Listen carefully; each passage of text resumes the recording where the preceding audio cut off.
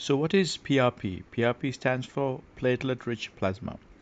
Now our blood consists of a liquid element called plasma, and the rest is cells and proteins and other nutrients.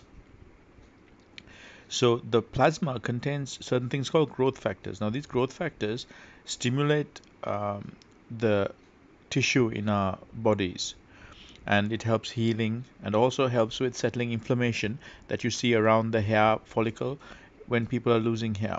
So that's why the the theory behind the PRP is there.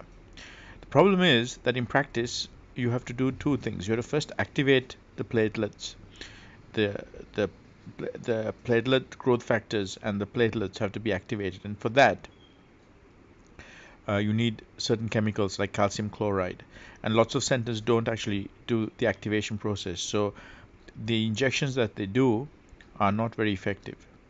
The second thing is the results have not been very good. I mean, initially there was a lot of speculation that there may be benefits from PRP, but the results overall have been very poor, and you have to do it at least 3 to 5 times a year in the first year, and then every year you have to repeat it. And actually, you can get better results with topical finasteride. Now, topical finasteride is the latest medicine to control hair fall and to cause hair thickness and hair regrowth, and that you just apply every morning, just a little liquid to your head, and it will do amazing things compared to PRP, where you have to inject maybe 100 200 times into your scalp per session. So it's quite painful also. So it's better to use topical finasteride. This is what we advise everyone, and to avoid PRP. But if you want thick hair where you are bald, then you must do a transplant. And if you're doing a transplant, ask for Sapphire. Sapphire is the best technology in the world.